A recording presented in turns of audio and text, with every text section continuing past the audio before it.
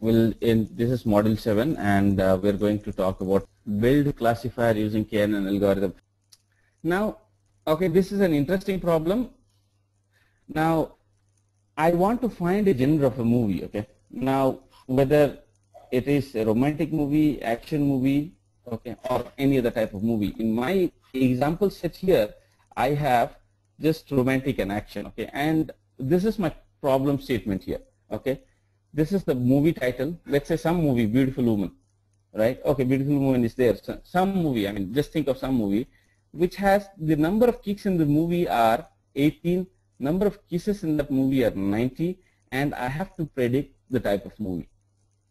Okay, I have a example as well, which I'm going to run you through towards the end of this class. I mean, today itself, right? I have a data set on this movie data set, which I'm going to run a pandas program and then show you as to how we do this KNN algorithm. But as of now, you just have to tell me as to how do I predict this, okay? And what is this distance that's calculated? And in KNN algorithm, right, this is also called as K nearest neighbor, okay, wherein you provide the number of K's, that means the number of result outputs or level that you have, and based on that you predict your outcome. That's KNN algorithm, okay. I'll be walking you through that I'll be walking you through this KNN algorithm in detail. I mean, I'll be walking you through the pseudocode, a code as well, but right now you'll have to tell me based on this as to how this is predicted. Okay. Now let's go here. Now you see this California Man, right? How was the distance from to movie calculated? Now number of kicks and number of kisses. Now you see this number of kicks in my question mark movie. So in this case, right, the distance from movie, this movie here, which is in question mark, which is 18, and your number of kicks in California Man is 3. So we calculate some distance called as Euclidean distance, right? Now if you calculate an Euclidean distance, which means 18 minus 3, which is 15, right, and 90 minus 104, which is 40. So the Euclidean distance is square root of this distance x2 minus x1 plus y2 minus y1 and square root. So your Euclidean distance will be something like this. Okay, your Euclidean distance would be calculated at x2 minus x1 plus y2 minus y1 and square root. Okay, so this is your Euclidean distance. Now in this algorithm, what we take here is 18 minus 3, which is 15, and 104 minus 90, it is, okay, now this is square, this square, and this square, okay. So x2 minus x1 square plus y2 minus y1 square into square root. So what happens in this case? Let's take a small calculator and calculate it for us. Now in this case, right, 18 minus 3, 15 into 15, which is equal to 225, right? And 104 minus 90 in this case, 104 minus 90 is 14. 14 into 14 should be 196. That's what I think. Let's see. Okay, 196, right? So 225 plus 196 equal to 421, right? If I take a square root of it, I get 20.5. So my distance to the movie is 20.5, right? So you understand this now as to how this distance would have been calculated, right? So after you have, and then it's similar to, he's not really the dudes. It has a distance of 18.7. Beautiful Woman has a distance of 19.2, so on and so forth, right? And that's how now you will be able to predict as to what this question mark movie is. How do we do that? And I've already told you one thing, that KNN algorithm, you will be providing the key, right? That means the number of results from where you want to compare whether you can classify whatever problem statement you have in this example as romance or action. Now let's say, for example, I start with KS3. Okay, so KS3, what's the least distance from here? Let me take this here, right? In case of this one, right, my least distance would be 18.7, 19.2, and 20.5. So guys, have you got this? I mean, this is the concept of KNN algorithm. Okay, it's pictorially I have explained to you what this is, and I'm going to quickly run through a program on this as well. Now, see, these are the significance of KNN algorithm. KNN algorithm is a type of instance-based learning or lazy learning where the function is only approximated locally and all computations is deferred until classification. Okay, after you provide the training set, everything is done, and finally you have this classification done. It's at the end. It's KNN algorithm is the simplest of all machine learning algorithm. Basically, all you have to, the input of it will be your data set as well as label, and then you'll be able to predict it as to, what your result will be for whatever question mark data that you have. So it's K is a positive integer, typically small. So I'll tell you, for large numbers, right? For a big algorithm, you can decide K using some parameters, which I'll share you. In KNN algorithm, the output is a class membership, okay, and object is classified by majority votes with its neighbors. That's what I've told, right? I mean, if you have 3, 4, whatever, the output is decided by voting mechanism. Now, these are the pros and cons of KNN algorithm. Pros: high accuracy, insensitive to outliers, no assumption about that. In this case, there are no outliers, right?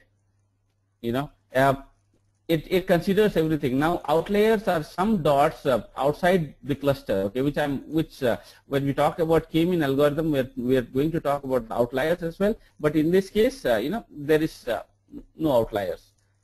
Cons: it's computationally expensive, high memory requirement, because every time it calculates the question mark data that you have, it calculates all the input data as well. It runs the training data set along with it. So the memory requirement is high, and then it works with numeric values, nominal values. I mean, basically values. Now, general approach to KNN. It's first of all, you collect the data, you prepare the data, right? It's not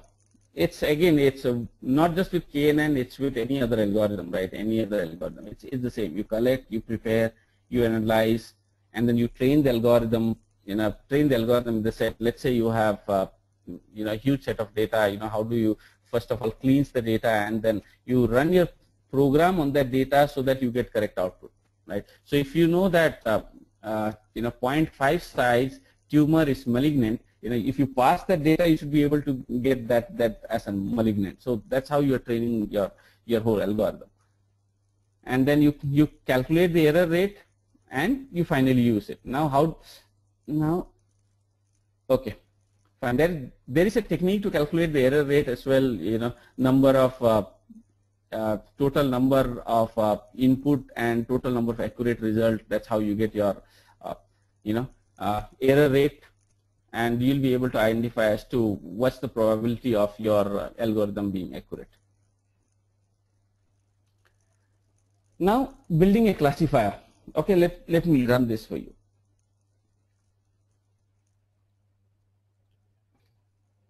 Now see, in this example, right, all I have done here is I have provided this is training data set, okay, 1, 2, 3, 4, there are, this is an array that I'm passing, and for this 4 array that is being passed, these are the labels or output, okay, and this is the logic, whatever I have explained, okay, it calculates the difference metrics, and then you have square of distance, and you get the difference metric. So whatever logic that I have explained you using simple words for my data here, that's exactly the same thing that I've done, okay. So, and then there is finally this voting mechanism. So what we would do is, I would run this once. Okay, and you see this one. Okay, this is just compiled. Now what I would do is, I am trying to classify my new data set, right? This is a new data set that I have, right? 0.2 and 0.1. Let's go back here. See, 1.0 and 1.1 would give an output of A.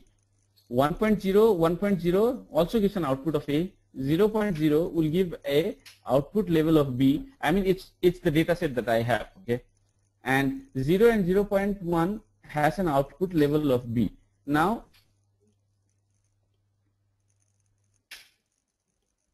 why do you have duplicates in the label list? So that's the output, right, Rakesh, for each of the data. Let's say, for example, that's a training data set, right? Let's say, for example, my 0.5 size tumor is malignant, right? So 0.5 and output is malignant.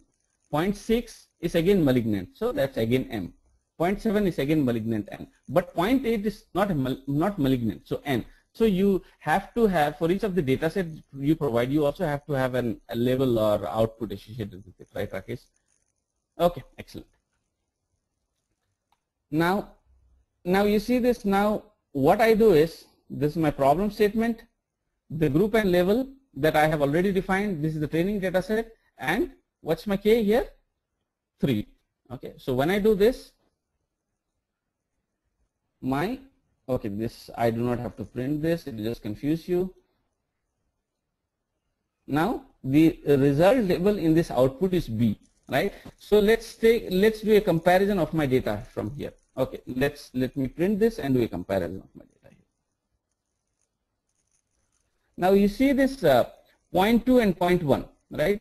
0.2 and 0.1, it is nearest to which one here? I mean, even otherwise, if you just have a look at it, I mean, human brain, I mean, you can infer as to what this data can be, right? See, 0.1, it's near to 0.2 and 0.1 is near to 0 rather than 1, right? So the output would be B here. Now if I say 1.2 and 1.1, right? What should be the output data be here? It should be. So this is a very basic, simple example. Okay, you have the code here. You have the code here. Just run through it, and you know, this is a very small, basic example that has been created so as to give you guys an example, right? Just go through this once, and you'll be able to understand. Whatever explanation that I have done, it's exactly the same thing that has been done here, and we are just building a simple classifier.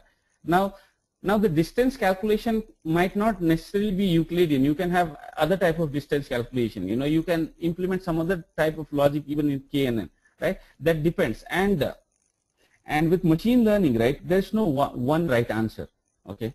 And you get a correct answer after repetitive, you know, trial and error method. There is no way you can just go ahead and you know, be able to find out this is my algorithm, this is the data, and this is the output that I should get. There is no such method here. You know, there's no hard and fast rule. It's all trial and error. You'll have to keep on applying different types of algorithm until you finally get the correct result. Now, building a classifier. Okay, you can just have a look at the code, at this code later as well. You know, my bigger concern is to explain you as to how this happens, and basically code is something which you'll be able to write. Now this is how you build a classifier for every point in our data set, right? Calculate the distance between X and current point, which I've already explained actually with that example. So you should be good with this. And sort the distance in increasing order, right? Finally, you sort this distance in increasing order. Take K item with lowest distance in X. Find the majority class amongst this item, which is nothing but voting, and return the majority class as a prediction. So this is written in words here. I just explained using an example. Okay, so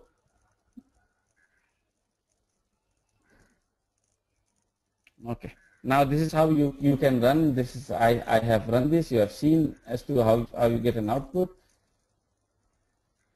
Now testing a classifier. Okay. Classifiers are not always correct. That's why we have different types of classifiers. There are different things that impact the performance of classifiers, such as settings of the classifier and the data set, right? If you have a huge data set,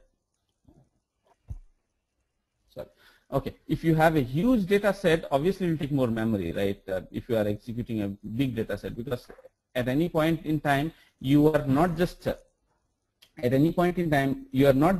passing the training data set, but you are passing the problem statement as well. So obviously it will be memory intensive. Different algorithms perform differently on different data sets. Okay, if it is it's string, it's different. If it is numeric, it's different, so on and so forth. But basically, we do classifier for your numerical and nominal values, which should be which should be numbers basically. Now, and even if it is not, you have to devise a way in order to find out. Let's say malignant is 1 and non-malignant is 0. That's how you assign values. Now, error rate. Test the classifier with known result. This is what I said. This is R is number of wrong guesses by total number of tests, right? This is the error rate. Error rate of 0 is perfect classifier, and error rate of 1 is classifier is always wrong. So this is how you look into it. Now, so that was about KNN algorithm.